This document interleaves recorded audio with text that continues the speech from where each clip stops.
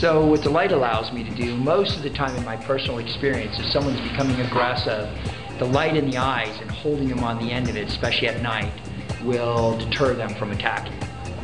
And those situations where it doesn't, he cannot see what happens next. So here, once the light hits his eyes, he can keep them open or not, but he cannot see.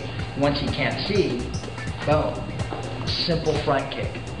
You know, one of the first things everybody learns, top of your foot to the groin, boom.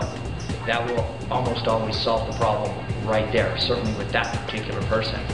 And by using the light, your single best thing that you could hope for is complete deception. You cannot see what's happening behind that light. That kick comes out of nowhere.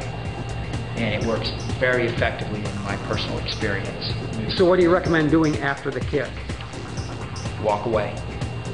If you can get out, get out. If you happen in a bar or something, get out. Go home. Right? Egress the area.